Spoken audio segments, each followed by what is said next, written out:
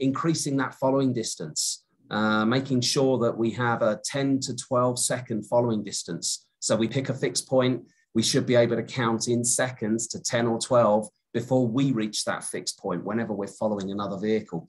Making sure that we clear off the snow. Don't drive and expect the snow to just be blown off. Make sure that you're clearing off lights, clearing off the roof. And speaking of lights, switch the lights on. So it's not necessarily that we're using the lights to see, but we want others to see us.